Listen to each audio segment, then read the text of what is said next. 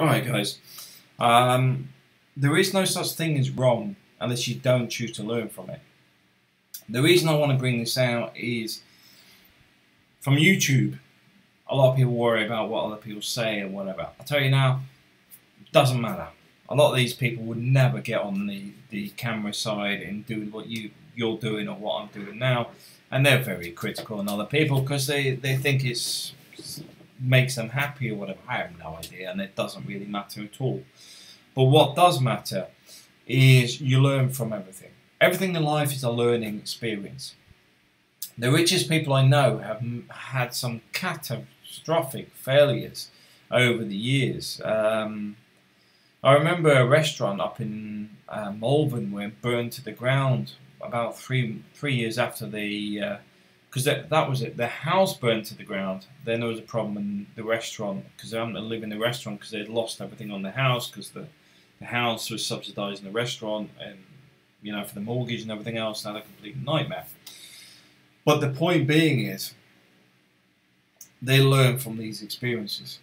They turn around and go, right, well, that was a bad idea, but how are we going to fix this? How are we going to put this right? How are we going to make sure the restaurant success, even though we're being penalised because our house burned to the ground, the mortgage is sort of tied up in the business, and cash flow was severely damaged.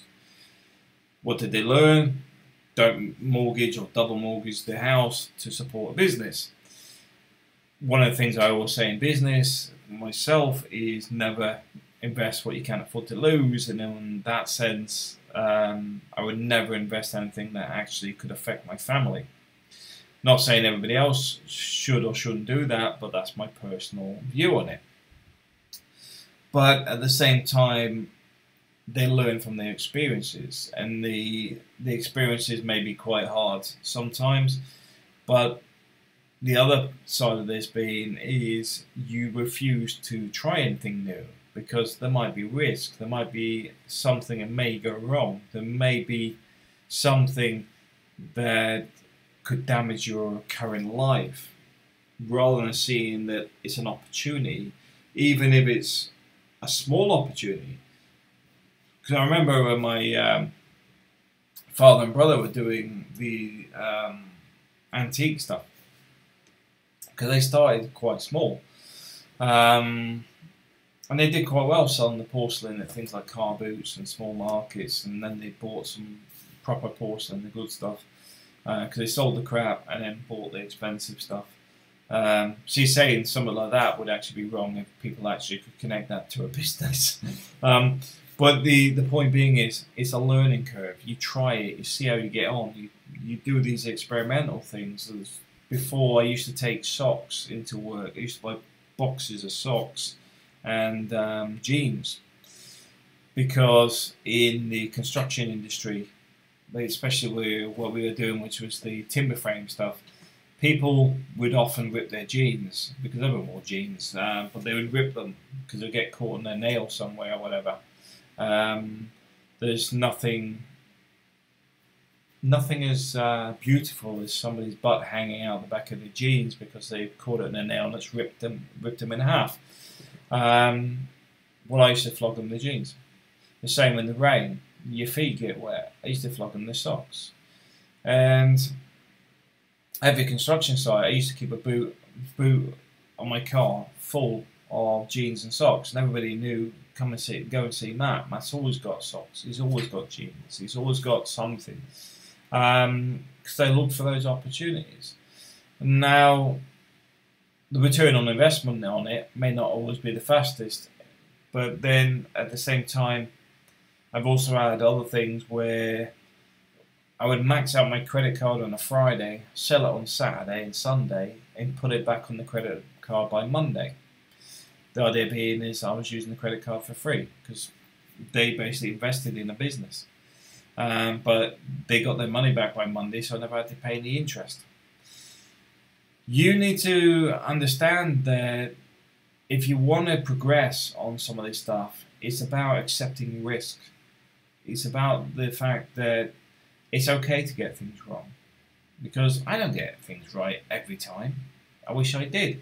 today I've got one of my ventures down, which currently sat with, I think it's about $2,500 sat in it, and if it goes bump, I've lost the lot. But at the same time, I'm not sitting there crying about it, because I'd be more concerned about the fact that I didn't try in the first place.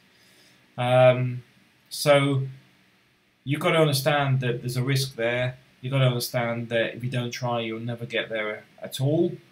But also accept there is no wrong. If you're trying, you're not doing wrong. If you're doing videos on YouTube and they're rubbish, you're not doing wrong. The fact that you turn around and go, oh, my audio is terrible. It's like my audio. Some of these are not very good. But one of the things I've done recently, which you can't see, is I open the window to reduce the echo in the room. Those little things make a little bit difference to the video. But I've also got my, I don't know if my mic will come across without scratching my screen. But I'm going to put my mic back on as well. Oh, it's decided to come out of the holder. See, I've got a good mic sat next to me, but right now I've got to go through and set this thing up, because there seems to be a bit of a delay on the audio to the videos, so I've got to mess around with that yet. Also, as it was over earlier, we've seen my lighting rigs and stuff. There's a lot of stuff I've still got to mess around with on this, and with no internet, I'll be honest with you, I haven't really spent that much time on the YouTube stuff because I've had other stuff to be doing. But as soon as this internet sorted, you'll see some changes coming. But the point is, it's a learning experience. You go back to my first videos, they're terrible.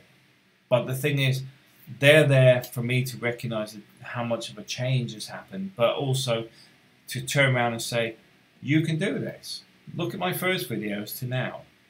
And I'd also say, like we're talking to Asif today, his sales pitch on gadgets is very, very good. And I think he should invest some time in it, because quite simply, he's good at it. He knows the products. He has a interest in it. He's very keen on it. He's right on there. You know, I can see him selling that stuff easily from like Amazon Associates and things like that. And the point being on this is just get on there and do it. Just try it. Doesn't matter if some people go, this is crap. And I mean, I get some FU videos quite every now and again, comments, and I'm like, when somebody says something like that, it just shows me an immaturity level on themselves. It doesn't actually turn around and make me feel like I'm victimized or something. I mean, a while back I was talking with Kento, because one of the things they did on YouTube years ago is they made it so you could actually hear the audio of what people were commenting, and people complain I sound stupid. Well, there you go. Listen to your own voice sometimes of what some of these things are saying, is turn around and go, oh, it sounds stupid. Well, maybe it's not that it sounds stupid, it's what you've said is stupid. But part of that is recognising saying something stupid is stupid. But learning from it is the important bit. I've had people comment on my Alicante channel related to the 360 videos, going, this is crap, I'm just looking at your hand or whatever. And they just go, I just put, it's a 360 video.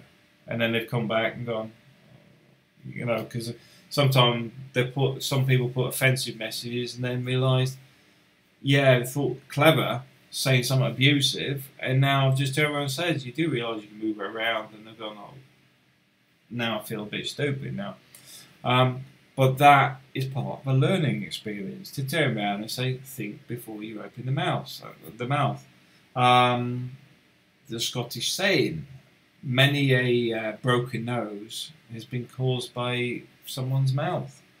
And that pretty much sums it up sometimes. You know, it's what people say without thinking. But it's all a learning curve, and that's why sometimes, you know, sometimes I'm a bit, what are people saying? And because some people are a bit snappy, and then you look at it and think they just didn't understand it, and that's fine. I'm not here to compete with people. I don't sit here abusing people, and I don't expect people to abuse me back. Um, so when people sit there and complain that they get deleted by ban block, it's because you're not welcome if you're using swearing and stuff like that. I don't care what the reason is behind you. I do not swear, and I do not expect it back on the channel either. But all this is part of the learning curve, because obviously if I turn around and say don't swear on my channel, in the comments or whatever, you just sit there and go, okay, you'll delete me for that if I do it,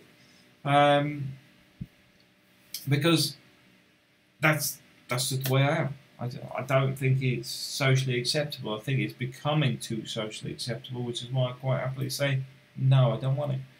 But it's all part of the learning curve. The fact is, that's what my channel finds acceptable, no swearing.